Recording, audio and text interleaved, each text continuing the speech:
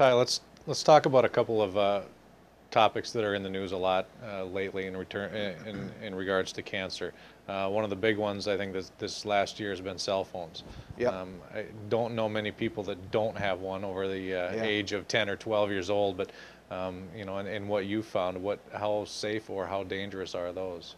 Yeah, there was a scientist back in the 80s. His name was George Carlo or George DiCarlo, and he was working for one of the major phone companies, and he was hired to prove that cell phones, and this was when cell phones were just in their inception. If you remember those big honkers that Yeah, oh yeah. look like a football or something next to your head, that's when cell phones were huge. Hmm. But he was hired to do some studies to show that cell phones, the radiation from the cell phones doesn't cause cancer. Well, what he found is that it actually does. It causes brain cancer. And so he wrote a book called Cell Phones, Invisible Hazard in the Wireless Age, or something like that, to that effect.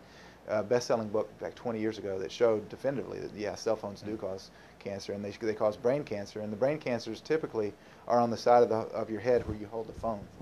So a good alternative to cell phones is to get what they call it, a Bluetooth. Hmm. I'm not up on the cell phones. I have one for emergency purposes only, but I know that you can get a little thing in your ear.